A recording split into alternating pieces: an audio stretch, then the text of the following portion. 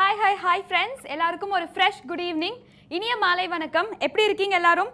So ஒரு கமெண்ட்ல hi சொல்லுங்க. செஷன் ஸ்டார்ட் பண்ணலாம். எப்படி இருக்கீங்க எல்லாரும்? சோ மேத்ஸ் நம்ம ஒரு சீரிஸா எடுத்துட்டு போயிட்டு இருக்கோம். இன்னைக்கு நம்ம பார்க்க போற டாபிக் mensuration. நிறைய பேர் லைவ்லயும் சரி கமெண்ட்லயும் சரி நிறைய பேர் கேட்ட டாபிக் mensuration. சோ ஏன் இதை இவ்ளோ ஹார்டா ஃபீல் பண்றாங்கன்னு தெரியல. ஆனா ஈஸின்னு பாத்தீங்கன்னா mensuration ரொம்ப ஈஸி தான். Because formula வச்சு மட்டும் தான் எல்லா சம்முமே போகும். ஷார்ட்கட்ஸ் அப்படின்றது mensuration ரொம்ப கம்மியா தான் இருக்கும். ஆனா எல்லாமே ஃபார்முலான்றது மாறவே மாறாது mensuration பொறுத்த வரைக்கும். அந்த ஃபார்முலா வச்சு தான் நம்ம எல்லாத்தையும் எடுத்துட்டு போவோம். சோ mensuration அப்படின்றது ரொம்ப ஈஸியான டாபிக். யார் mensuration டஃப்னு ஃபீல் பண்றீங்க? சோ இந்த mensuration அப்படின்ற டாபிக் டஃப்னு ஃபீல் பண்றவங்க எல்லாம் கமெண்ட்ல போடுங்க. ஸ்டூடண்ட்ஸோட ஒபினியன் என்னன்னு பார்க்கலாம். mensuration ஈஸியா டஃப்பா? சோ ஈஸியா ஃபீல் பண்றீங்களா கஷ்டமா ஃபீல் பண்றீங்களா? அப்படியே ஒரு கமெண்ட்ல போடுங்க. எப்படி இருக்கு mensuration அப்படினு. சோ நம்ம டைரக்ட்டா செஷன் ஸ்டார்ட் பண்ணிடலாம். ஃபர்ஸ்ட் mensuration அப்படின்றது மெஷர்மென்ட்க்கு யூஸ் ஆகும். ஒரு பொருளை நம்ம அளக்கும் போது mensuration அப்படின்றது ரொம்பவே யூஸ் ஆகும். சோ இதோட யூசஸ் வந்து நம்ம எல்லாருக்குமே தெரிஞ்சதான். ஏன்னா அளவுகோல் அப்படிங்கிறது டெய்லி யூஸ்லயே நமக்கு வரும். ஒரு நிலத்துல இருந்து நம்ம வாங்குற அரிசியில இருந்து எல்லாமே அளந்து தான் வரும். அப்படிப்பட்ட அளவுகோலுக்கு தான் இந்த mensuration அப்படிங்கிறது யூஸ் பண்றோம். சோ எவ்வளவு பேர் ஃபீல் பண்றீங்க இது ஈஸியா கஷ்டமா? ஈஸியா இருக்குமா கஷ்டமா இருக்குமா? mensuration அப்படின்ற டாபிக் நிறைய பேர் கமெண்ட்ல கேட்டிருந்தீங்க. Good evening friends, join R எல்லாருக்குமே ஒரு பெரிய குட் ஈவினிங். ஹாய் ஸ்டார்ட் பண்ணுவோமா? செஷன் ஸ்டார்ட் பண்ணுவோமா? சோ இன்னும் ஈஸியா டிஃபிகல்ட்டாங்கிறதுக்கு ஆன்சர் வரல. இது எப்படி எடுத்துக்கிறது? ஈஸின்னு எடுத்துக்கலாமா? சோ ஃபர்ஸ்ட் ஒரு செஷனை ஸ்டார்ட் பண்ணும்போது ஈஸின்ற மைண்ட் செட்ல பார்க்க ஆரம்பிங்க. கண்டிப்பா ஈஸியா தான் இருக்கும். ஏதாவது ஒரு பாயிண்ட்ல டிஃபிகல்ட்டாவோ இல்ல புரியலனா மறக்காம கமெண்ட்ஸ்ல கேளுங்க. அந்த சம்ம நம்ம ரீடீச் பண்ணலாம். செஷனுக்குள்ள போவோமா? செஷனுக்குள்ள போலாமா? ஒரு thumbs up கொடுத்துருங்க. செஷனுக்குள்ள போலாம். ஈஸி. ஃபர்ஸ்ட் வைஷாலி அப்படிங்கிறவங்க ஈஸின்னு சொல்லியிருக்காங்க. எஸ் mensuration ஈஸி தான். ஒரு thumbs up கொடுங்க. செஷனுக்குள்ள போயிடுவோமா? So session start பண்ணிடுவோமா? Event of the டே இன்னைக்கு செப்டம்பர் 2. இந்த டேட் எதுக்கு ஃபேமஸ்? தெரிஞ்சவங்க கமெண்ட்ல போடுங்க. இந்த டேட் எதுக்கு ஃபேமஸ்? செப்டம்பர் 2 அன்னைக்கு என்ன நடந்துச்சு? இந்தியன் ஹிஸ்டரியில செப்டம்பர் 2 அப்படின்றது ஒரு ரொம்பவே முக்கியமான நாள். யாருக்கு தெரியுதுன்னு பார்க்கலாம். ஸோ கரெக்டாக கேட்ச் பண்றீங்களான்னு பார்க்கலாம். ஃபர்ஸ்ட் யார் போடுறீங்க? செப்டம்பர் 2ங்கிறது என்ன டே? செப்டம்பர் 2 யாருக்கெல்லாம் தெரியும்? ரொம்ப ரொம்ப ரொம்ப இம்பார்ட்டண்ட்டான நாள். இன்னொரு க்ளூ வேணா கொடுக்குறேன். பாலிட்டி சம்மந்தப்பட்டது. ஹிஸ்டரி பாலிட்டி சம்மந்தப்பட்டது. இதை விட ஈஸியாக்க முடியாது. ஆல்ரெடி ஒரு க்ளூ கொடுத்துருக்கேன். செப்டம்பர் 2 என்ன நாள்? தெரிஞ்சவங்க கமெண்ட்ல போடுங்க. ஃபர்ஸ்ட் யார் போடுறீங்கன்னு பார்க்கலாம். Something related to polity and history. என்ன டே அப்போ? செப்டம்பர் 2 அப்படிங்கிறது என்ன டே? வேணா உங்களோட ஈஸினஸ்க்கு இன்னொரு க்ளூ கொடுக்கவா? இயர் போடவா? ஸோ இயர் போட்டால் ஈஸியாக கண்டுபிடிச்சிருவீங்கன்னு நினைக்கிறேன். இயர் போடவா? அதுக்கு முன்னாடி யாராவது ஆன்சர் சொல்றீங்களான்னு பார்க்கலாம். செப்டம்பர் 2 என்ன டேட்? ஹிஸ்டரியில என்ன டே? இம்பார்ட்டன்ட் டே என்ன டேவா வரும்? 1946. இயரும் போட்டாச்சு. சோ இப்போ ஈஸியா கண்டுபிடிச்சிருவீங்க. செப்டம்பர் 2 1946 என்ன ஆச்சு? Marriage date. Okay fine. Indian ஹிஸ்டரியில நான் கேட்குறேன். பாலிட்டி இந்தியன் ஹிஸ்டரியில ரிலேட் பண்ணி செப்டம்பர் 2 அப்படிங்கிறது ரொம்ப முக்கியமான நாள். 1946 இயர்ல என்ன டே? அது என்ன டே? கான்ஸ்டிடியூஷன் கரெக்டா? கான்ஸ்டிடியூஷன் அப்படின்றது கரெக்டா? Intern government. Keerthiraj correct. Exactly. So year போட்டோன்னு எல்லாருக்கும் தெரிஞ்சிருக்கும். இந்த டேல தான் இன்டரிம் கவர்மெண்ட் ஃபார்ம் பண்ணாங்க. எதுக்கு இன்டரிம் கவர்மெண்ட்? ஸோ இந்த டேல நமக்கு இன்டரிம் கவர்மெண்ட் ஃபார்ம் பண்ணாங்க. எதுக்கு இந்த இன்டரிம் கவர்மெண்ட்? என்ன நீட் இருந்துச்சு? ஸோ 1946 இயர்ல என்ன நீட் இருந்துச்சு? நமக்கு ஒரு இன்டரிம் கவர்மெண்ட் தேவைன்னு. இந்தியாண்ட நாடுக்கு ஒரு இன்டரிம் கவர்மெண்ட் தேவைன்னு என்ன நீட் இருந்துச்சு? 1946ல என்ன நீட் இருந்துச்சு? தெரிஞ்சவங்க கமெண்ட்ல போடுங்க. ஸோ எந்த அளவுக்கு பாலிட்டியும் ஹிஸ்டரியும் உங்களுக்கு தெரியுதுன்னு பார்க்கலாம். நீட் இன்டரிம் கவர்மெண்ட் எதுக்காக தேவை? டேட்ஸ் மட்டும் படிச்சா ஓரளவுக்கு தான் நம்ம கிளியர் பண்ண முடியும். குரூப் 2 பேப்பரே பார்த்துருப்பீங்க நிறைய பேர். நம்ம எக்ஸ்பெக்ட் பண்ண நிறைய கொஸ்டின்ஸ் வரல. அதுதான் உண்மையும் கூட. நிறைய கான்செப்ட் பேஸ்டா தான் வந்துச்சு. படிச்சது தான் படிக்கிறதே கான்செப்சுவலா இன்னும் கொஞ்சம் டெப்தா நம்ம படிக்க ஆரம்பிக்கணும். ஸோ இந்த இன்டரிம் கவர்மெண்ட் எதுக்கு ஃபார்ம் பண்ணாங்க? இன்டரிம் கவர்மெண்ட் எதுக்கு ஃபார்ம் பண்ணாங்க? First constitution meeting இளையகனி. Okay. So இந்த இன்டரிம் கவர்மெண்ட் அப்படிங்கிறது எதுக்குன்னா அடிமைத்தனம், அதாவது பிரிட்டிஷ்க்கு கீழே, பிரிட்டிஷ் நம்மள ஆண்டுட்டு இருந்தாங்க, அப்படிப்பட்ட ஆட்சியில இருந்து ஒரு சுதந்திர ஆட்சின்ற ஒரு டிரான்சிஷன் பீரியட் வரும். இவ்வளவு நாள் ஒருத்தர் சொல்றதை நம்ம கேட்டுக்கிட்டு இருந்தோம். ஸோ பிரிட்டிஷ்க்கு கீழே இருந்தோம். அந்த டைம்ல இருந்து நமக்கான நாடு, நமக்கான கான்ஸ்டிடியூஷன், ஸோ ஒரு பெரிய ரெஸ்பான்சிபிலிட்டி வரும்போது அந்த ரெஸ்பான்சிபிலிட்டியை எடுத்துக்கிறதுக்கும் அதை கரெக்டா பண்றதுக்கும் ஒரு கண்ட்ரியில இதுதான் ரூல்ஸ் அண்ட் ரெகுலேஷன்ஸ், இப்படிதான் வாழணும், இப்படிதான் மக்கள் இருக்கணும் அப்படின்றத வரையறுக்கிறதுக்கும் ஒரு கவர்மெண்ட் தேவைப்பட்டுச்சு. சோ அதுக்கு தான் இந்த இன்டரிம் கவர்மெண்ட் எடுத்தாங்க. ஒரு சின்ன டிரான்சிஷன், அதாவது பிரிட்டிஷ் ரூலுக்கு கீழே இருந்து திடீர்னு ஒரு சுதந்திர நாடுன்னு பெரிய ரெஸ்பான்சிபிலிட்டிக்கு நம்ம அப்படியே கொஞ்சம் கொஞ்சமா தயாராகிறதுக்காக இந்த இன்டரிம் கவர்மெண்ட் அப்படின்றது வந்துச்சு. இந்த இன்டரிம் கவர்மெண்ட்ல எத்தனை வைஸ் பிரசிடென்ட் மாறி இருக்காங்க? சோ இன்டரிம் கவர்மெண்ட் அப்படின்றது 1946ல கிரியேட் பண்ணாங்க, செப்டம்பர் 2. எத்தனை முறை பிரசிடென்ட் மாறி இருக்காங்க? ஒரு இம்பார்ட்டன்டான क्वेश्चन, தெரியுமா யாருக்கா தெரியுமா? கான்ஸ்டிடியூஷன் ரைட் பண்ண, okay, to assist India, Prashanth, exactly, to assist India. So from freedom, அதாவது பிரிட்டிஷ் ரூல்ல இருந்து ஃப்ரீடம்க்கு போகும்போது அசிஸ்ட் பண்றதுக்காக இன்டரிம் கவர்மெண்ட். பட் அடுத்த क्वेश्चन, எத்தனை வாட்டி மாறி இருக்காங்க பிரசிடென்ட் அப்படின்றவங்க? எத்தனை வாட்டி மாறி இருக்காங்க யாருக்காவது தெரியுமா? சோ கொஞ்சம் லாஜிக்கலா யோசிச்சீங்கன்னா இதுக்கு ஆன்சர் வந்துரும். 2 வாட்டி மாறி இருக்காங்க. ஃபர்ஸ்ட் பிரசிடென்ட்டா இருந்தவர் வேவெல் அப்படிங்கிறவர். சோ இவர் எப்போ வரைக்கும் பிரசிடென்ட்டா இருந்தாருன்னா February 1947 வரைக்கும் இவர் பிரசிடென்ட்டா இருந்தாரு. பிரசிடென்ட் அப்படின்றது wise Rai. So பிரிட்டிஷோட wise Rai, Indian wise Rai, executive கவுன்சிலோட leader Indian wise Rai அப்படிங்கிறவர் தான் இன்டரிம் கவர்மெண்டோட பிரசிடென்ட் எப்பவுமே. சோ அப்படிப்பட்ட வைஸ் ராய் பொசிஷன்ல ஃபர்ஸ்ட் வேவல் அப்படின்றவர் இருந்தாரு.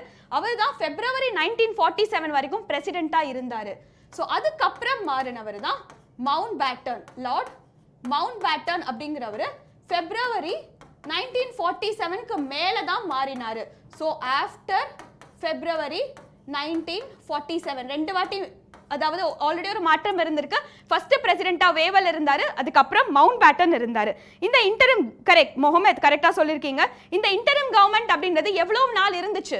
சோ எவ்வளவு நாட்கள் இந்த இன்டரிம் கவர்மெண்ட் போச்சு? என்னைக்கு கடைசியா இந்த இன்டரிம் கவர்மெண்ட் முடிவுக்கு வந்துச்சு? சோ அந்த क्वेश्चन மட்டும் ஆன்சர் பண்ணிட்டீங்கன்னா நம்ம செஷனுக்குள்ள போயிடலாம். எவ்வளவு பேருக்கு தெரியுதுன்னு பார்க்கலாம். இன்டரிம் கவர்மெண்ட் அப்படின்றது எத்தனை நாட்கள் போச்சு, கடைசி நாள் என்னைக்கு, இன்டரிம் கவர்மெண்டோட கடைசி நாள் என்னைக்கு தெரிஞ்சவங்க அப்படியே கமெண்ட்ல போடுங்க. இன்டரிம் கவர்மெண்டோட கடைசி நாள் என்னைக்கு வருது? இளையகனி 2, கரெக்ட். சோ லாஸ்ட் டே அப்படிங்கிறது என்ன டேவா இருந்துச்சு? தெரிஞ்சவங்க கமெண்ட்ல போடுங்க. ஈஸியான क्वेश्चन தான், கொஞ்சம் லாஜிக்கலா யோசிங்க. லாஸ்ட் டே அப்படிங்கிறது 15th August 1947, அதாவது சுதந்திரம் கிடைச்ச அன்னைக்கு. சுதந்திரம் கிடைச்ச அன்னைக்கு, அதுக்கு மேலே நமக்கு இன்டரிம் கவர்மெண்ட் தேவைப்படல. அதுக்கப்புறம் ஃபுல் டைம் கவர்மெண்டா மாறுச்சு. சோ சுதந்திர நாள் 15 ஆகஸ்ட் வரைக்கும் இன்டரிம் கவர்மெண்டா செயல்பட்டாங்க. இதுல வைஸ் பிரசிடென்ட்டா இருந்தவர் தான் நேரு. சோ ஜவஹர்லால் நேரு அப்படிங்கிறவர் இந்த டீம்ல தான் வைஸ் பிரசிடென்ட்டா இருந்தாரு. இந்த இன்டரிம் கவர்மெண்ட்ல தான் வைஸ் பிரசிடென்ட்டா இருந்தாரு. புரிஞ்சுதா இது வரைக்கும்? கரெக்ட். ஃபர்ஸ்ட் வைஷாலி சொல்லிருக்கீங்க ஆகஸ்ட் 15, கரெக்ட். ஆகஸ்ட் 15, 1950 கிடையாது, 1947. சுதந்திரம் வந்த அன்னியோட இவங்க இன்டரிம் கவர்மெண்ட் முடிவுக்கு வந்துருச்சு. 1950 இல்ல, 1947. செஷனுக்குள்ள போலாமா? யூஸ்ஃபுல்லா இருந்துச்சா இந்த கிளிம்ஸ் அப்படிங்கிறது? யூஸ்ஃபுல்லா இருந்துச்சா? யூஸ்ஃபுல்லா இருந்துச்சுன்னு கமெண்ட்ல கொடுங்க, ஒரு தம்ஸ் அப் கொடுங்க. செஷனுக்குள்ள போயிடலாம். மென்சுரேஷன், கண்டிப்பா क्वेश्चन வரும் மென்சுரேஷன்ல இருந்து. எல்லா பேப்பர்லயும் பாத்துக்கோங்க, குரூப் 1, 2, 4 எந்த பேப்பர்ல பார்த்தாலும் மென்சுரேஷன் இல்லாத क्वेश्चंस கிடையாது. கண்டிப்பா 3ஆவது வரும். கம்மியா 3 क्वेश्चन அது கண்டிப்பா வரும். நம்ம இது ஒரு 3-4 சீரிஸ்க்கு எடுத்துட்டு போவோம். கரெக்டா ஃபாலோ பண்ணுங்க, கரெக்டா வாட்ச் பண்ணுங்க, பிராக்டிஸ் பண்ணுங்க. கண்டிப்பா அந்த 3 क्वेश्चनும் ஈஸியா போட்டுடலாம். செஷனுக்குள்ள போவோமா? செஷனுக்குள்ள போலாமா? 2 இயர்ஸ், கரெக்ட். செஷனுக்குள்ள போவோமா? ஸ்டார்ட் பண்ணுவோமா? எப்பவுமே நம்ம ஸ்டார்ட் பண்றது ஃபார்முலால இருந்து ஸ்டார்ட் பண்றோம். சோ நம்ம ரொம்ப ரஷ் ஆக வேணாம், நமக்கு நிறைய டைம் இருக்கு. எக்ஸாம் அப்படிங்கிறது நமக்கு ஆகஸ்ட் அக்டோபர் எண்ட்ல தான் வருது. சோ நமக்கு நிறைய டைம் இருக்கு. அது வரைக்கும் படிக்கிறத தெளிவா நல்லா படிக்கணும், அது ரொம்ப முக்கியம். தெளிவா படிக்கணும். சோ ஃபர்ஸ்ட் நம்ம 2 டைமென்ஷன்ல ஸ்கொயர் அண்ட் ரெக்டாங்கிள் பார்க்கலாம். ஸ்கொயர் அண்ட் ரெக்டாங்கிள் பார்க்கலாமா? Okay, useful, fine. இது பார்ப்போம். Square and rectangle. ஸ்கொயர் அப்படிங்கிறது ஏரியா, ஏரியானா ஸ்கொயர், சைடு அப்படிங்கிறது ஏ. ஒவ்வொரு பக்கம் 4 பக்கங்கள் இருக்கா? சோ இந்த பக்கங்கள் தான் சைடு. சோ சைடு ஸ்கொயர் அப்படிங்கிறது தான் ஏரியா. ஏரியா அப்படிங்கிறது இதுக்குள்ள எவ்வளவு வைக்க முடியும், சோ அதோட மொத்த அளவு. ஏரியா அப்படிங்கிறது இதுக்குள்ள எவ்வளவு வைக்க முடியும் அப்படிங்கிறது தான் ஏரியா. பெரிமீட்டர்னு பாத்தீங்கன்னா பவுண்டரி, அதாவது இத சுத்தி இருக்க பவுண்டரி பெரிமீட்டர். சோ ஏரியானா உள்ள எவ்வளவு வைக்க முடியும்ங்கிறது பெரிமீட்டர் அப்படின்னா அதோட பவுண்டரி. So 4 into sides. ஏன்னா 4 பக்கங்கள் இருக்கு, 4 into sides. டயக்னல் அப்படின்னா இதைத்தான் இந்த கிராஸ் ஸ்லாண்டிங் லைனை தான் டயக்னல்னு சொல்லுவோம். டயக்னல் அப்படிங்கிறது √2 of sides. ஸோ இதுதான் ஸ்கொயரோட ஃபார்முலா. குட் ஈவினிங் ஜாயின் எல்லாருக்குமே குட் ஈவினிங். ரெக்டாங்கிள், இப்போ ரெக்டாங்கிள் பார்க்கலாம். ஏரியா அப்படிங்கிறது லென்த் இன்டு பிரெத். சைட்ஸை பொறுத்தவரை ஸ்கொயரை பொறுத்த வரைக்கும் எல்லா சைட்ஸுமே ஈக்குவல் தான். இந்த பக்கம் எடுத்தாலும் ஈக்குவல் தான், இந்த பக்கம் எடுத்தாலும் ஈக்குவல் தான், இதுவும் ஈக்குவல் தான், இதுவும் ஈக்குவல் தான். So 4 sides are equal in a square. ஆனால் ரெக்டாங்கிள் ஏதாவது 2 பக்கம் மட்டும்தான் ஈக்குவலாக இருக்கும். ஸோ லென்த் பிரெத் எப்போவுமே அதிகமாக இருக்கிறத ரெக்டாங்கிளில் லென்த்னு எடுத்துப்போம், ஷார்ட்டாக இருக்கிறத பிரெத்னு எடுத்துப்போம். அப்படி பார்க்கும்போது இந்த இடம் தான் அதிகமாக இருக்கு. ஸோ இதுதான் லென்த், கம்மியாக இருக்கிறது பிரெத். ஏரியா அப்படிங்கிறது லென்த் இன்டு பிரெத். லென்த்தும் பிரெத்தும் மல்டிப்ளை பண்ணுவோம். பெரிமீட்டர் அப்படின்னா லென்த்தும் பிரெத்தும் 2 வாட்டி இருக்கு பாருங்க. இங்க ஒரு லென்த்தும் பிரெத்தும் இருக்கு, இங்க ஒரு லென்த்தும் பிரெத்தும் இருக்கு. So 2 multiplied by length plus breadth. இதே டயகனல் அப்படின்னா length square plus breadth square. Formula புரிஞ்சுதா? ஸோ ஃபார்முலா புரிஞ்சுதா? ஃபர்ஸ்ட் சம் பார்ப்போமா? ஃபார்முலா புரிஞ்சுதா? ஒரு தம்ஸ் அப் கொடுங்க. ஃபார்முலா புரிஞ்சுதா? நெக்ஸ்ட் சம் பார்க்கலாமா? சம் 1 பார்ப்போமா? Some 1. So first problem 1. Cost of leveling and turfing a square lawn at rupees 2.50 per meter square is 13,322.50. அதாவது ஒரு சதுர புல்வெளியை சமன்படுத்துறாங்க, சமன்படுத்தி தரைமட்டமாக்குறாங்க. அதோட செலவு அப்படிங்கிறது 2.5. ஒரு மீட்டருக்கு, அதாவது ஒரு மீட்டர் ஸ்கொயருக்கு 2.5. அப்படி பார்க்கும்போது மொத்த செலவு 13,322.5 அப்படின்னு வருது. அதே வேலியை அமைக்க, அதுக்கு வேலி அமைக்க, ஸோ ஒரு லான் இருக்கு, அந்த லானை சமப்படுத்தி தரைமட்டமாக்குறாங்க. சமப்படுத்தி தரைமட்டமாக்கும் போது என்ன பண்ணுவாங்க? அந்த லானை ஃபுல்லா சமமாக்குவாங்க. முழுமையும் சமமாக்கும் போது ஏரியா, அப்போ அந்த ஏரியாவை சமமாக்குறது இந்த செலவாகுது. 13,322.50 செலவாகுது. எவ்வளோ ருபீஸ்ல? 2.50 பர் மீட்டர் ஸ்கொயரா வச்சாங்கன்னா. அதே ஃபென்சிங், ஃபென்சிங் அப்படின்னும் போது ஏரியா தேவையா பெரிமீட்டர் தேவையா? ஃபென்சிங்க்கு ஏரியா தேவையா பெரிமீட்டர் தேவையா? தெரிஞ்சவங்க கமெண்ட்ல போடுங்க. ஃபென்சிங் அதாவது வேலி அமைக்க. ஸோ ஒரு நிலம் இருக்கு, அதுல முழுசுமே வேலி அமைப்பாங்களா, இல்ல பவுண்டரி ஓரங்கள்ல மட்டும் வேலி அமைப்பாங்களா? ஏரியா தெரியணுமா பெரிமீட்டர் தெரியணுமா? தெரிஞ்சவங்க கமெண்ட்ல போடுங்க. இதுக்கு ஏரியா வரணுமா பெரிமீட்டர் வரணுமா? ஸோ ஒரு வேலி அமைக்க ஃபென்சிங்க்கு எதை நம்ம கண்டுபிடிக்கணும், ஏரியாவா பெரிமீட்டரான்னு கமெண்ட்ல போடுங்க. 5 per meter, 5 ரூபாய். ஒரு மீட்டருக்கு 5 ரூபாய். அப்போ என்ன காஸ்ட் ஆகும்னு கேக்குறாங்க. ஸோ ஃபர்ஸ்ட் இதுக்கு எப்படி போடலாம்? தெரிஞ்சவங்க பெரிமீட்டர், வைஷாலி ஃபர்ஸ்ட் சொல்லியிருக்கீங்க பெரிமீட்டர், கரெக்ட். பெரிமீட்டர் தான் கண்டுபிடிப்போம். இதுக்கு ஆன்சர் என்ன வரும்? தெரிஞ்சவங்க கமெண்ட்ல போடுங்க. இதுக்கு ஆன்சர் என்ன வரும்? ஃபர்ஸ்ட் ஆன்சர் யார் ஃபர்ஸ்ட் போடுறான்னு பார்க்கலாம். Perimeter, correct correct. Perimeter Akshaya, correct. பெரிமீட்டர்ன்றது correct. இதுக்கு ஆன்சர் என்ன வரும்? தெரிஞ்சவங்க கமெண்ட்ல போடுங்க. ஃபர்ஸ்ட் யார் போடுறீங்கன்னு பார்க்கலாம். Cost of levelling. அப்போ காஸ்ட் ஆஃப் லெவலிங்னாலே ஏரியா, சமமாக்குறாங்க. ஒரு புல்வெளியை சமமாக்கும் போது அந்த புல்வெளியை முழுமையும் சமமாக்குவாங்க. அப்போ ஏரியா. ஸோ ஏரியா அதாவது ஏரியாக்கு என்ன வருது? Total cost 13,322.50. ஒரு ஸ்கொயர் அதாவது ஒரு மீட்டர் ஸ்கொயருக்கு, ஒரு மீட்டர் ஸ்கொயருக்கு 2.50 டிவைடட் பை 2.50 என்ன வரும் ஆன்சர்? ஆன்சர் என்ன வரும்? இங்க ஆன்சர் என்ன வரும்? டெசிமல்ல இருக்கு, அதனால மல்டிப்ளை பண்ணிக்கலாம் 10 ஆல. 133,225 டிவைடட் பை 25 என்ன ஆன்சர் வரும்? ஸோ இங்க ஆன்சர் தெரிஞ்சவங்க போடுங்க. என்ன ஆன்சர் வரும் இங்க? பெரிமீட்டர். பிரின்சி வித்யா perimeter, perimeter correct answer. So யாருமே இன்னும் ஆன்சர் போடல. ஃபர்ஸ்ட் யார் ஆன்சர் போடுறீங்கன்னு பார்க்கலாம். இந்த சம்முக்கு கேன்சல் பண்ணோம் அப்படின்னா நமக்கு 5,529 அப்படின்றது வரும். ஸோ 5 டேபிள டைரக்டா கேன்சல் பண்ணிக்கோங்க.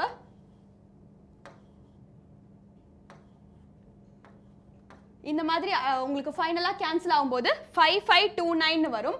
இது ஏரியா ஸ்கொயர்.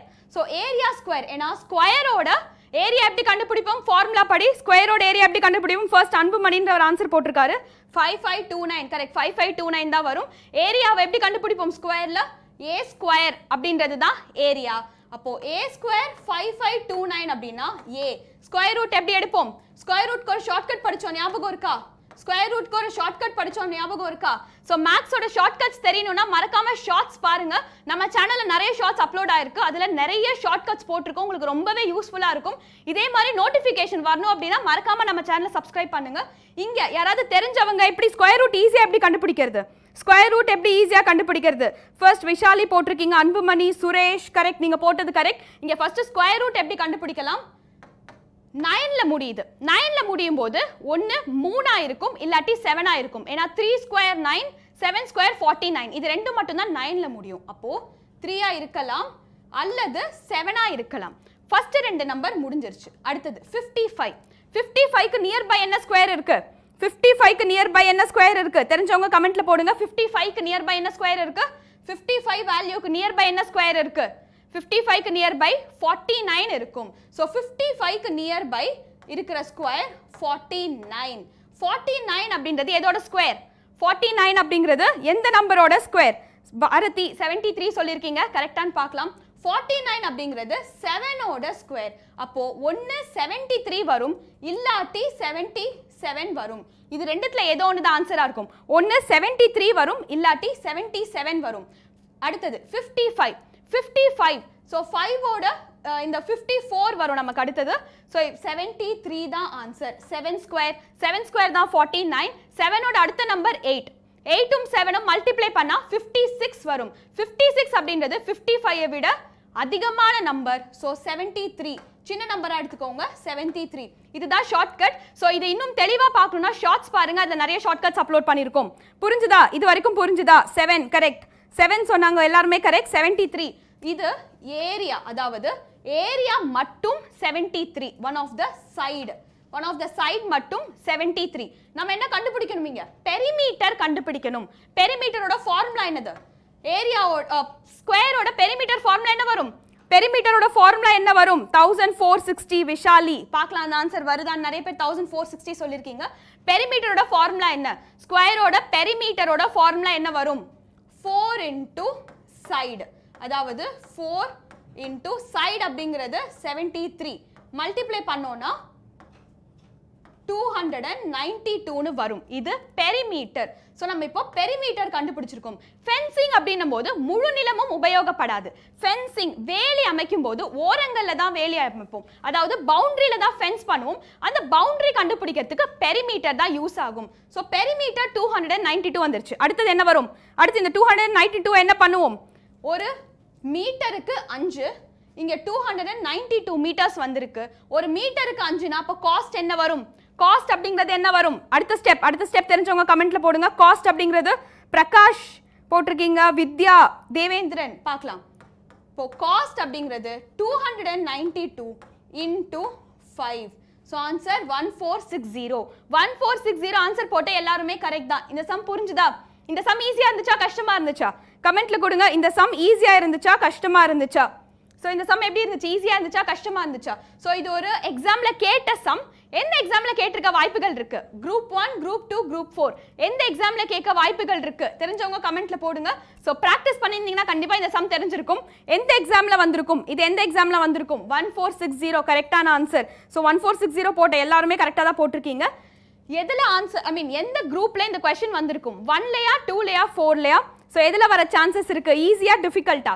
ஈஸியா இருந்தா குரூப் 4ல வரும், டிஃபிகல்ட்டா இருந்தா குரூப் 1ல வரும். எதில் வர சான்சஸ் இருக்கு? இந்த சம் எதில் வந்திருக்கும்? தெரிஞ்சவங்க கமெண்ட்ல போடுங்க. இந்த சம் எதில் வந்திருக்கும்? குரூப் 1 சொல்லியிருக்கீங்க. Difficult, little difficult. Okay, so இது ஒரு குரூப் 1 சம். இதை நான் ஸ்டெப் பை ஸ்டெப்பாக போகிறதுனால உங்களுக்கு டிஃபிகல்ட்டாக தெரியுது. கால்குலேஷன் தெரிஞ்சதுன்னா நீங்கள் இங்கேயே ஆன்சர் எடுத்துகிட்டு வந்திருக்கலாம். ஸோ கால்குலேஷன் உங்களுக்கு கரெக்டாக தெரிஞ்சுது அப்படின்னா சைட்ஸ் அப்படிங்கிறது 73 இங்கே எடுத்துகிட்டு வந்திருக்கலாம். 73 சைடு அப்படின்னா பெரிமீட்டர் அப்படிங்கிறது 73 multiplied by 4. கால்குலேஷன் மட்டும் தான் போகுமே தவிர ஃபார்முலா ஒன்று தான். ஃபார்முலா இங்கே மாறவே இல்லை. ஸோ இது ஈஸியான சம் தான். கால்குலேஷன் தெரிஞ்சிருந்தா இன்னும் ஈஸியாக இருந்திருக்கும். நெக்ஸ்ட் சம் போகலாமா? குரூப் 2 இல்லை, இது ஒரு குரூப் 1 சம். நெக்ஸ்ட் சம் போவோமா? தம்ஸ் அப் கொடுங்க. நெக்ஸ்ட் சம் போயிடலாம். Problem 2. A rectangular carpet has an area of 60 square meter. அதாவது செவ்வக கம்பளம் 60 சதுர மீட்டர் பரப்பளவை கொண்டுள்ளது.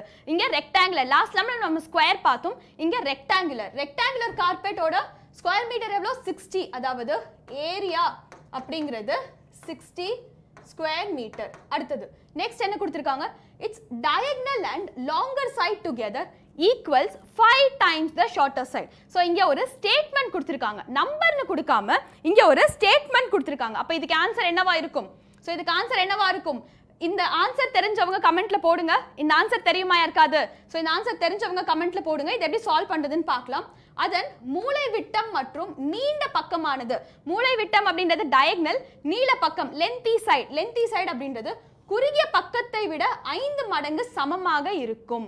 சோ diagonal plus length அப்படிங்கிறது 5 times the breadth.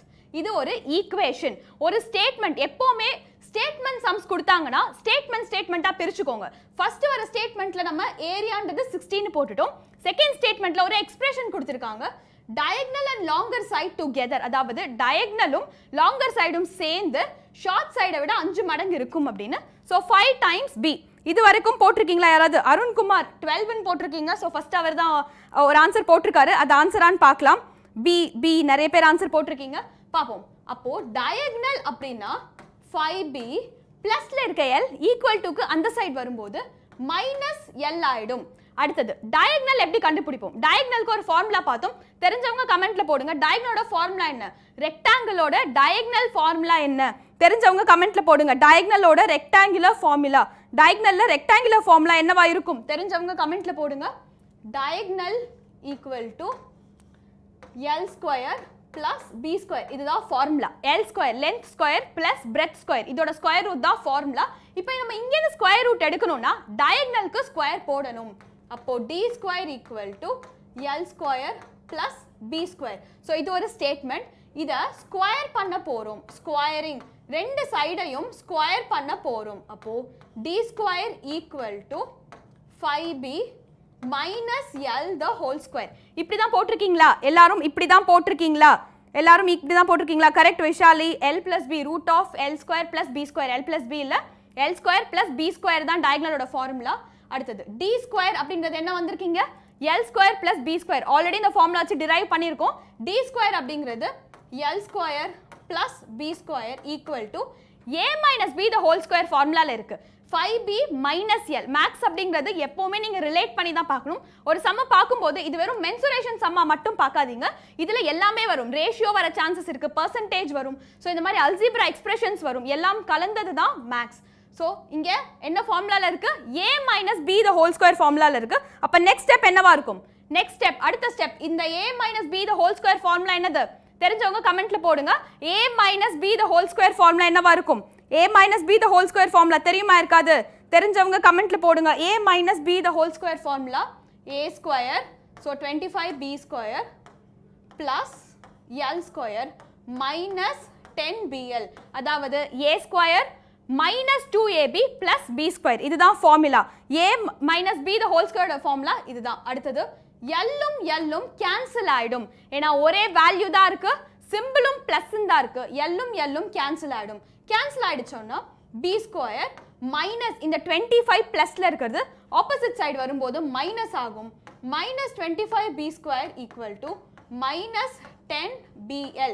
bl or lb எல்லாமே ஒன்று தான். Minus 24b square equal to minus 10bl. இப்போ மைனஸும் மைனஸும் கேன்சல் ஆயிடும். அடுத்து இந்த ஸ்டெப்புக்கு அடுத்து என்ன பண்ணலாம்? இந்த ஸ்டெப்க்கு அடுத்து என்ன வரும்? இந்த ஸ்டெப் முடிஞ்சதுக்கு அப்புறம் என்ன வரும்? அடுத்த ஸ்டெப் என்ன வரும்? தெரிஞ்சவங்க கமெண்ட்ல போடுங்க. இங்க ஒரு எக்ஸ்பிரஷன் எடுத்துட்டு வந்திருக்கோம். 24b square equal to 10bl. அதாவது bl அப்படிங்கிறது breadth into length ன்னு வந்திருக்கு. அடுத்தது 24b ஸ்கொயர் ஈக்குவல் டு இங்க ஒன்னு கொடுத்திருக்காங்க ஏரியா. ஏரியா அப்படின்றது 16 கொடுத்திருக்காங்க. ஏரியாவோட ஃபார்முலா என்ன? ரெக்டாங்கிள் ஏரியாவோட ஃபார்முலா என்ன தெரியுமா? தெரிஞ்சவங்க கமெண்ட்ல போடுங்க. ஏரியா சோ ரெக்டாங்கிளோட ஏரியா என்னது? length into breadth. அப்போ l into bங்கிறது தான் 60. length into breadth. l into b அப்படிங்கிறது தான் 60. அப்போ 10 into 60. so 24b square equal to 600. Cancel பண்ணோம்னா 25 டைம்ஸ் வரும். b square 25 டைம்ஸ்னா b அப்படிங்கிறது 5. இப்போ breadth கண்டுபிடிச்சிட்டோம். क्वेश्चनல என்ன கேட்டிருக்காங்க? length of the carpet. இங்க நான் breadth வரைக்கும் முடிச்சிட்டேன். அடுத்து length எப்படி கண்டுபிடிக்கலாம்? breadth வரைக்கும் முடிஞ்சிருச்சு. length எப்படி கண்டுபிடிக்கலாம்? lengthல எப்படி கண்டுபிடிக்கலாம்? so breadth முடிஞ்சிருச்சு. b is equal to 5 னு வந்துருச்சு. length எப்படி கண்டுபிடிக்கலாம்? ஏரியா கொடுத்துட்டாங்க, breadth கண்டுபிடிச்சிட்டோம். length எப்படி வரும்? length எப்படி கண்டுபிடிக்க முடியும்? breadth is equal to 5. Correct Keerthiraj சொல்லிருக்கிறது correct. L star B அதாவது length into breadth தான் 60. length அப்படிங்கிறது தெரியல, breadth அப்படிங்கிறது 5. so 60 அப்ப length அப்படிங்கிறது 60 divided by 5 12 வந்தவங்க ஆன்சர் எல்லாமே கரெக்ட். இந்த சம் ஈஸியா இருந்துச்சா கஷ்டமா இருந்துச்சா? இந்த சம் ஈஸியா இருந்துச்சா கஷ்டமா இருந்துச்சா? குரூப் 1 இது ஒரு குரூப் 1 சம். ஈஸியா இருந்துச்சா கஷ்டமா இருந்துச்சா? இந்த டிஃபிகல்ட்டி லெவல்ல வந்தா போட்டுருவீங்களா? சோ இந்த சம் இந்த டிஃபிகல்ட்டி லெவல்ல வந்தா போட்டுருவீங்களா? இந்த சம் ஈஸி தான். ஸ்டேட்மெண்டா எடுக்கணும். சோ ஃபர்ஸ்ட் ஒரு ஸ்டேட்மெண்ட், செகண்ட் ஒரு ஸ்டேட்மெண்ட். இந்த ஸ்டேட்மெண்ட்டை வச்சு தான் நம்ம ஃபுல் எக்ஸ்பிரஷன் எடுத்துட்டு வந்திருக்கோம். பார்த்தோன்னே கஷ்டமா இருக்குன்னு விட்டுறாதீங்க. இது எல்லாமே வெறும் ஸ்டேட்மெண்ட் வச்சு தான் எடுத்துட்டு வந்திருக்கோம். இந்த சம் ஈஸியா இருந்துச்சா கஷ்டமா இருந்துச்சா? நெக்ஸ்ட் சம் பார்க்கலாமா? நெக்ஸ்ட் சம் போவோமா? நெக்ஸ்ட் சம் ப்ராப்ளம் 3 பார்க்கலாமா? Next sum. சோ தம்ஸ் அப் கொடுங்க. நெக்ஸ்ட் சம் போயிடலாம். நெக்ஸ்ட் சம் போவோமா? ப்ராப்ளம் 3 பார்க்கலாம். Area of a square is half hectare. ஹெக்டேர்ல கொடுத்திருக்காங்க. கன்வர்ஷன்ஸ் தெரியுமா? ஹெக்டரோட கன்வர்ஷன் என்ன? பட் ஆன்சர் பாத்தீங்கன்னா மீட்டர்ஸ்ல கொடுத்திருக்காங்க. क्वेश्चन ஹெக்டர்ல இருக்கு, ஆன்சர் மீட்டர்ல இருக்கு. 1 hectare equal to how many meters? so 1 hectare equal to டிஃபிகல்ட்டா இருக்கா இந்த சம் டிஃபிகல்ட்டா இருக்கா? ஓகே, இது வந்து ஒரு குரூப் 1 சம். ஈஸி தான். எக்ஸ்பிரஷன் பிராக்டிஸ் பண்ணா ஈஸியா வந்துரும். ஃபுல்லாவே அது எக்ஸ்பிரஷன் வச்சு தான் அந்த சம் போடணும். கொஞ்சம் டிஃபரெண்டா இருந்தனால தான் அந்த சம் நான் எடுத்துட்டு வந்தேன். நெக்ஸ்ட் சம், ஹெக்டரை வச்சு மீட்டருக்கு கண்டுபிடிக்கணும். ஹெக்டரோட மீட்டர் கன்வர்ஷன் என்னது? ஹெக்டரோட மீட்டர் கன்வர்ஷன் என்னவா இருக்கும்? half hectare, ஹெக்டர்ல இருந்து மீட்டருக்கு எப்படி கன்வர்ட் பண்ணலாம்? 1 hectare equal to 10,000 meters. so ஒரு ஹெக்டர் அப்படின்றது 10,000 meters. இங்க எவ்வளவு கொடுத்திருக்காங்க? half hectare. அப்ப எவ்வளவு மீட்டர்ஸா இருக்கும்? half hectare அப்படிங்கிறது எவ்வளவு மீட்டர்ஸா இருக்கும்? Correct 10,000 meters. கரெக்ட்டா சொல்லிருக்கீங்க. so 1 hectare 10,000 meter. அப்போ half hectare அப்படின்றது எவ்வளவு வரும்? இதுல பாதி 5,000 meter. so மீட்டர்ல ஆன்சர் கண்டுபிடிச்சிட்டோம். அடுத்தது ஏரியா கொடுத்திருக்காங்க, டயகனல் கேக்குறாங்க. சோ ஏரியால இருந்து டயகனல் எடுக்கணும். யாருக்காவது ஃபார்முலா தெரியுமா? ஏரியால இருந்து டயகனல் ஃபார்முலா தெரியுமா? ஏரியால இருந்து எப்படி டயகனலா மாத்துவீங்க? ஃபார்முலா தெரியுமா? Area to diagonal. So area கொடுத்திருக்காங்க, ஆனா இங்க நம்ம கண்டுபிடிக்க வேண்டியது டயகனல். ஒரு ஸ்ட்ரெயிட் ஃபார்முலா இருக்கு, தெரிஞ்சவங்க கமெண்ட் பண்ணுங்க. என்ன வரும்? ஃபார்முலா என்ன வரும்? half into diagonal square equal to area. so area அப்படிங்கிறது half into diagonal square. இது ஒரு straight away formula. ஏரியால இருந்து diagonal கேட்டாங்கன்னா இல்ல diagonal கொடுத்துட்டு ஏரியா கேட்டாங்கன்னா இந்த ஃபார்முலாவை டைரக்டா யூஸ் பண்ணிக்கலாம். யாருக்கும் தெரியலையா இந்த ஃபார்முலா? யாருக்கும் தெரியலையா? நெக்ஸ்ட், half into diagonal நமக்கு தெரியாது, நம்ம கண்டுபிடிக்க வேண்டியதே diagonal தான். so diagonal அப்படியே போட்டுக்கலாம். ஏரியா அப்படிங்கிறது 5,000 வந்திருக்கு. so 5,000. இன்னும் ஃபர்தரா பண்ண ஆன்சர் என்ன வரும்? இது வரைக்கும் எடுத்துட்டு வந்தாச்சு, ஒரு எக்ஸ்பிரஷன் எடுத்துட்டு வந்தாச்சு. ஃபர்தரா ஆன்சர் என்ன வரும்? 250. கீர்த்திராஜ் 250 சொல்லிருக்கீங்க. 250 மீட்டர் தான் ஆன்சரா வருமா? 250 மீட்டர் தான் ஆன்சரா வருமா? 250 மீட்டர் தான் ஆன்சரா வருமா? என்ன வரும் ஆன்சர்? 100 சொல்லிருக்கீங்க. பார்க்கலாம். so d square equal to 10,000. d square 10,000 அப்படின்னா d அப்படின்றது square root of 10,000. so d equal to 100 meters. இதுதான் 100 meters தான் ஆன்சர். so இந்த சம் ஈஸியா இருந்துச்சா?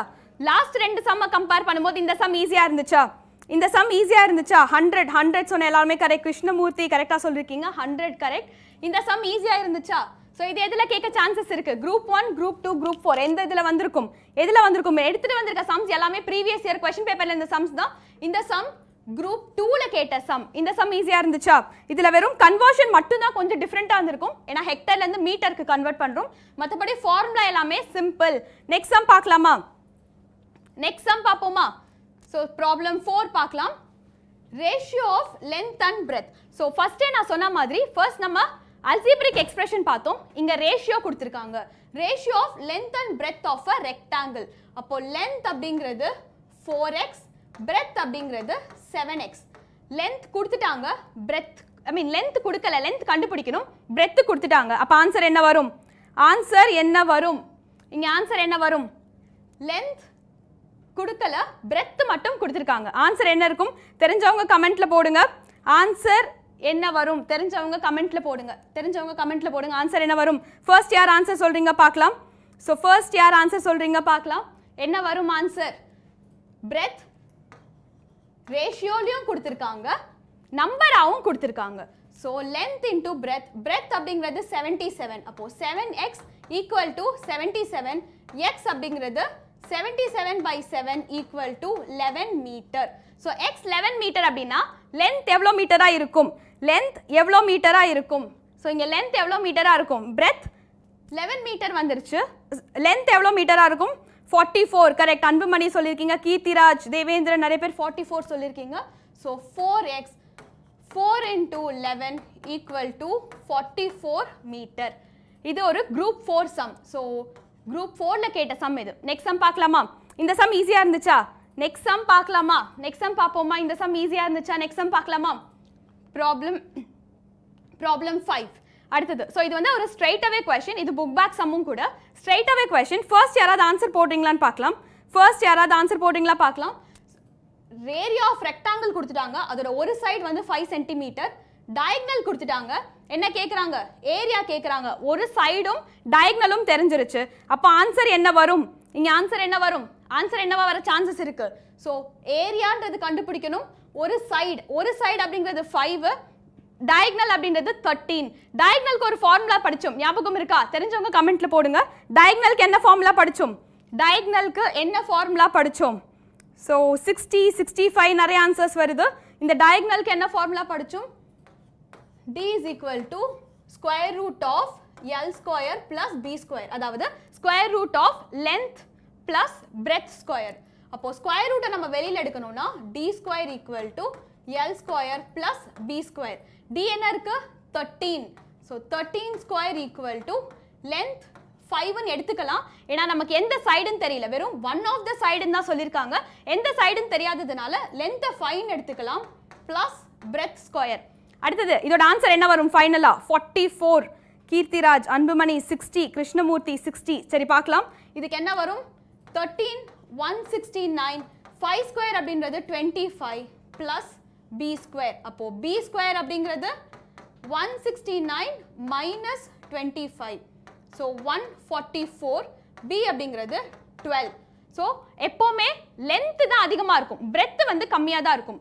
12 அப்படிங்கிறது 5 விட அதிகமாக இருக்கிறதுனால ஸ்வாப் பண்ணிக்கலாம். லென்த் அப்படிங்கிறது 12னும் பிரெத் அப்படிங்கிறது 5னும் போட்டுக்கலாம். இங்கே கண்டுபிடிக்க சொல்லியிருக்கிறது ஏரியா கண்டுபிடிக்க சொல்லியிருக்காங்க. அப்போ என்ன ஆன்சர்? அடுத்த ஆன்சர் என்னவா இருக்கும்? ஏரியா கண்டுபிடிக்க சொல்லியிருக்காங்க. Correct Krishnamurthy. Length square breadth square. Correct. So area என்னவா இருக்கும்?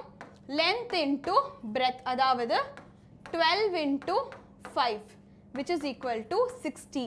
60 தான் ஆன்சர். ஸோ 60 ஆன்சர் வந்து எல்லாருக்குமே கரெக்டான ஆன்சர் தான் வந்திருக்கு. 60 அப்படின்றது தான் ஆன்சர். நெக்ஸ்ட் சம் பார்க்கலாமா?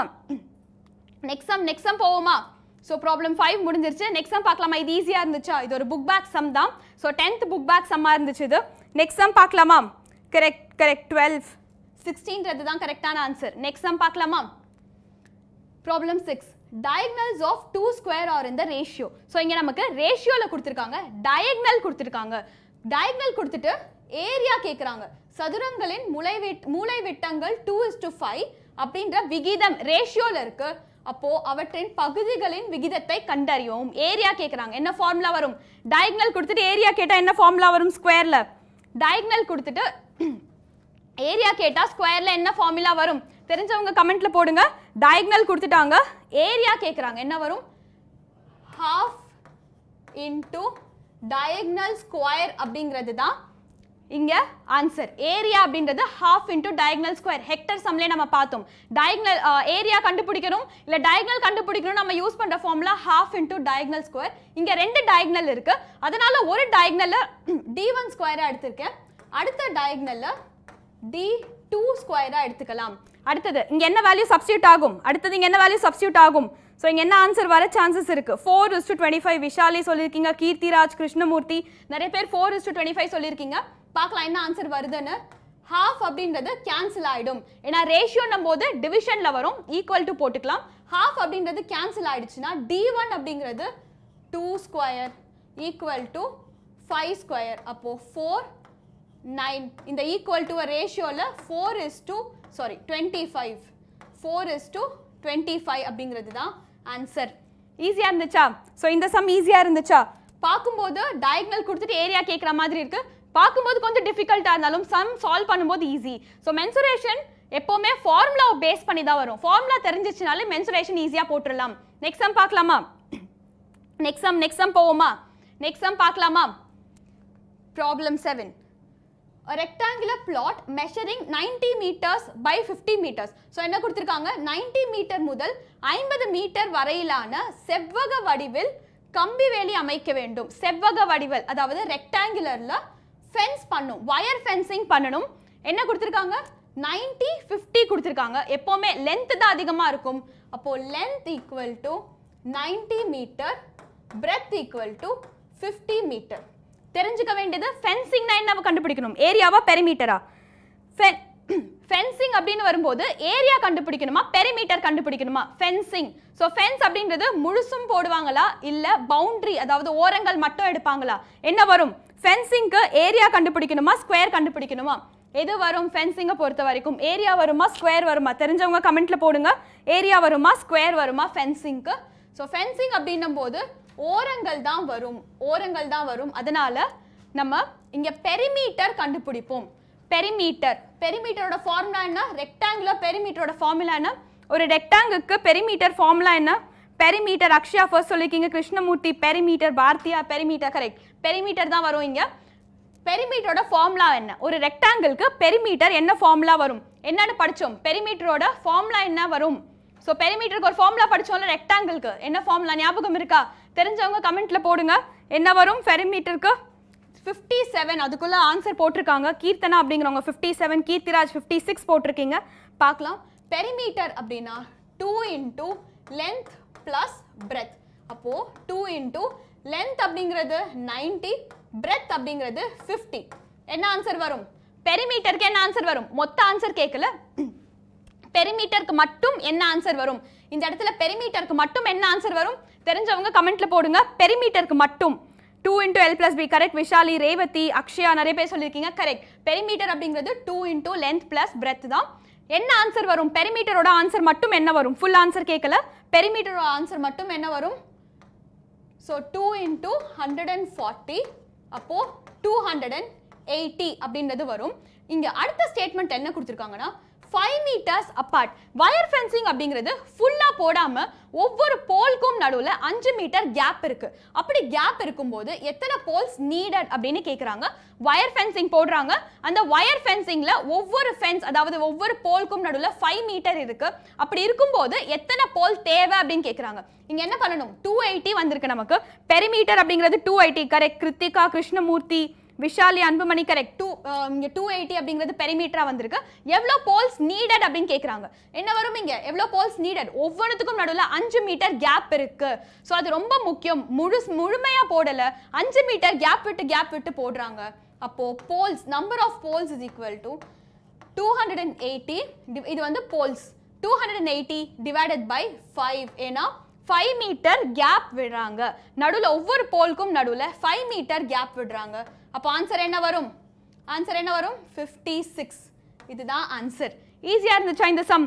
இந்த சம் கொஞ்சம் டிஃப்ரெண்டாகவும் ஈஸியாகவும் இருந்துச்சா? வித்யா, முத்து, ஸ்வாதி நிறைய பேர் ஆன்சர் போட்டிருக்கீங்க. கரெக்ட். ஸோ 56 வந்து எல்லாரும் ஆன்சருமே கரெக்ட். நெக்ஸ்ட் சம் பார்க்கலாமா? நெக்ஸ்ட் சம் போவோமா?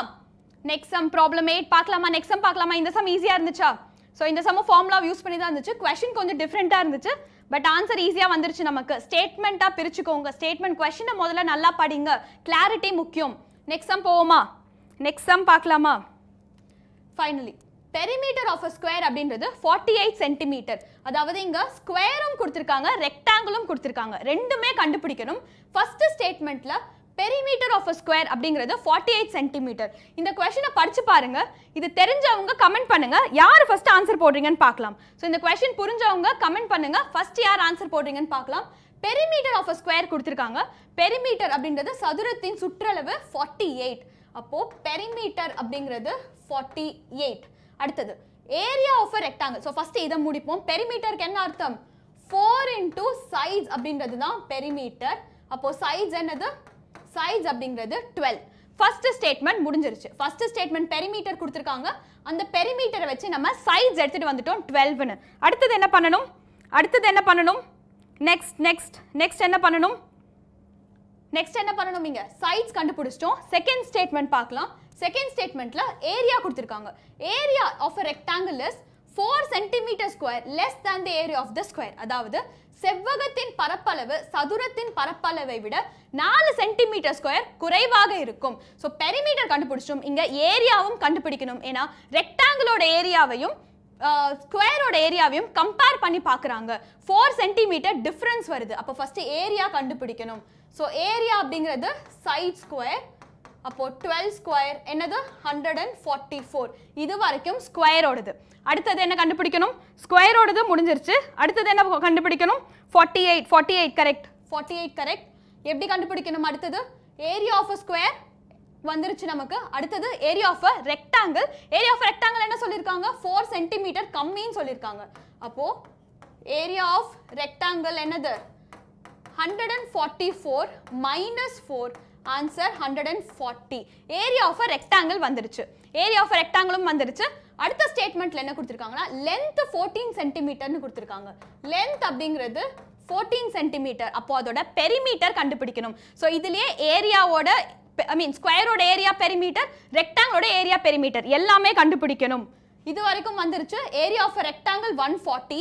லென்த்தும் கொடுத்திருக்காங்க. லெந்த் அப்படிங்கிறது 14 cm. அப்போ 14 into breadth தெரியாததுனால x ன்னு எடுத்துக்கலாம் equal to 140. அப்ப x ஓட ஆன்சர் என்ன? இங்க மட்டும் breadth அப்படிங்கிறது என்ன ஆன்சரா இருக்கும்? ஹோல் ஆன்சர் கேட்கல. breadth ஓட ஆன்சர் மட்டும் தெரிஞ்சவங்க கமெண்ட்ல போடுங்க. breadthக்கு மட்டும் என்ன ஆன்சரா இருக்கும்? முழு ஆன்சர் இல்ல. breadth அப்படிங்கிறதுக்கு மட்டும் ஆன்சர் என்னவா இருக்கும்? இளையகனி, கீர்த்திராஜ் 48 போட்டிருக்கீங்க. கிருத்திகா, ஸ்ரீவித்யா, பிரசாந்த் நிறைய பேர் 48 கொடுத்திருக்கீங்க. இங்க breadthக்கு மட்டும் என்ன ஆன்சரா இருக்கும்? 10 அப்படிங்கிறது தான் breadthோட ஆன்சர். அப்போ b is equal to 10, length is equal to 14. என்ன கண்டுபிடிக்கணும்? பெரிமீட்டர் கண்டுபிடிக்கணும். பெரிமீட்டர் ஆஃப் ரெக்டாங்கிள் என்ன வரும்? பெரிமீட்டர் ஆஃப் ரெக்டாங்கிள் ஃபார்முலா என்னது? தெரிஞ்சவங்க கமெண்ட்ல போடுங்க. Perimeter of rectangle correct. 10ங்கிறது correct. So breadth அப்படிங்கிறது நமக்கு 10 கரெக்ட்டா சொல்லிருக்கீங்க. தேவேந்திரன், பாரதி, வித்யா, விஷாலி கரெக்ட். 10 அப்படிங்கிறது கரெக்ட். அடுத்தது பெரிமீட்டர் ஆஃப் ரெக்டாங்கிளோட ஃபார்முலா என்ன? 2 into L plus B. அப்போ 2 into length அப்படிங்கிறது 10, breadth அப்படிங்கிறது 14. Answer 48 cm. இந்த சம் ஈஸியா இருந்துச்சா? மென்சுரேஷன்ல ஸ்கொயர் ரெக்டாங்கிள் ரெண்டும் கலந்த ஒரு சம்.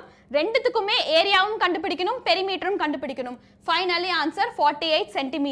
இந்த சம் யூஸ்ஃபுல்லா இருந்துச்சா? எல்லாம் சேர்ந்து ஒரு சம் பார்த்திருக்கோம். அடுத்தது லாஜிக்கல் ரீசனிங். ஸோ இன்னைக்கு டைரக்ஷன்ஸ், இது வரைக்கும் பிளட் ரிலேஷன் பார்த்துருக்கோம், நம்பர் வச்ச சீரீஸ் பார்த்துருக்கோம், டை சம் பார்த்துருக்கோம். இன்னைக்கு நம்ம பார்க்க போறது டைரக்ஷன்ஸ். ஸோ இது ஒரு குரூப் 1 கொஸ்டின். ஃபர்ஸ்ட் கொஸ்டினை படிச்சு பாருங்க. படிச்சு பார்த்துட்டு ஆன்சர் போட முடியுதான்னு பாருங்க. டைரக்ஷன்ஸ்னாலே பேப்பர் பென் வச்சு டிரா பண்ணி பாருங்க. அப்பதான் ஈஸியா இருக்கும் டைரக்ஷன்ஸ் அப்படிங்கிறது. இந்த சம்க்கு யாருக்காவது ஆன்சர் தெரியுமா? ஆன்சர் தெரிஞ்சவங்க கமெண்ட்ல போடுங்க. இந்த சம்க்கு யாருக்காவது ஆன்சர் தெரியுமா? தெரிஞ்சவங்க கமெண்ட்ல போடுங்க. First Raju starts walking towards south. Raju அப்படின்றவர் இருக்காரு.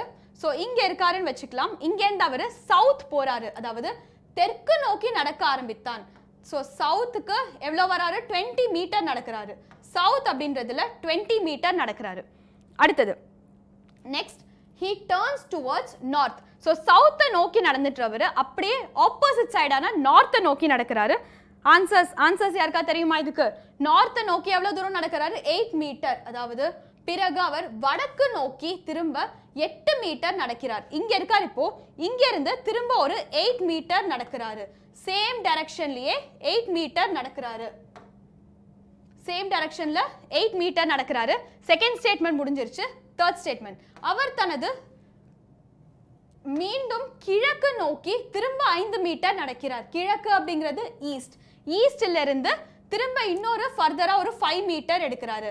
ஸோ ஈஸ்ட் அப்படிங்கிறது இங்க வரும், ஈஸ்ட் அப்படிங்கிறது இங்க ஒரு 5 மீட்டர் எடுக்கிறாரு. இப்போ அவர் கரெக்டா என்ன டைரக்ஷன்ல இருக்காரு அப்படின்றது தான் क्वेश्चन. என்ன டைரக்ஷன்ல இருக்காரு? 15 போட்டிருக்கீங்க. ஃபர்ஸ்ட் கீர்த்திராஜ், அன்புமணி பார்க்கலாம். 13 ஆன்சரா? ஈஸி பார்க்கலாம். ஸோ இந்த இடம் பார்த்தீங்கன்னா இதை நமக்கு பார்க்கும்போதே ஃபர்ஸ்ட் இது ஒரு ட்ரையாங்கிள் ஷேப்ல வந்துடும். ஆனால் இதை நம்ம லாஜிக்கலாக எப்படி பார்க்கலாம்னா, நார்த்ல சவுத் போறாரு, சவுத்ல இருந்து திரும்ப நார்த் வராரு, நார்த்ல இருந்து ஈஸ்ட் போறாரு.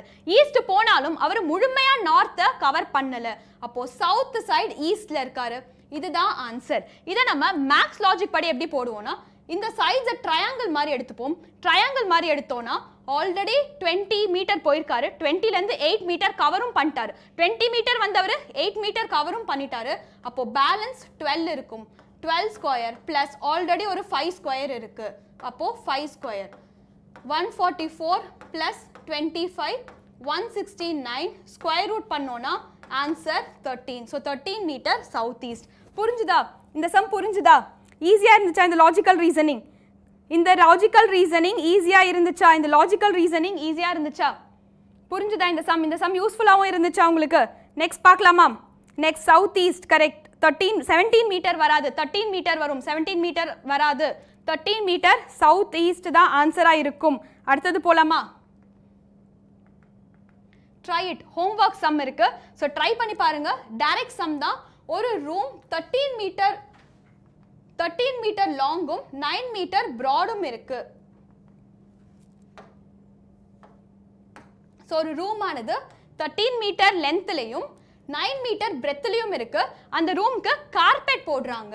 ஸோ அந்த கார்பெட் அப்படின்றது 75 மீட்டர் ப்ராட்ல இருக்கு. 65 rupees பர் மீட்டர். அப்போ காஸ்ட் கேட்குறாங்க. என்ன காஸ்ட் வரும்னு கேட்குறாங்க.